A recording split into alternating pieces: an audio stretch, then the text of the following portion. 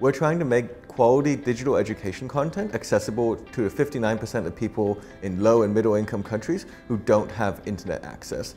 Now, more people are getting internet access, which is great, but the UN Global Broadband Commission goal is for everyone to be able to afford 1 gigabyte of internet by 2025. That's only enough for 16 hours of audio-only content, just a few hours of video. We want quality digital educational content to be accessible to everyone, whether or not they can afford large amounts of internet bandwidth. So in 2005, I made a small typing mistake. I wound up on a plane going to Afghanistan. A few years later, I was asked to run the One Laptop Per Child program in Afghanistan. And the program had a lot of benefits, but it was too expensive. It was not sustainable. And since then, we've been working on trying to achieve the same sorts of benefit from digital education technology, but at a much lower cost using the devices that people already have.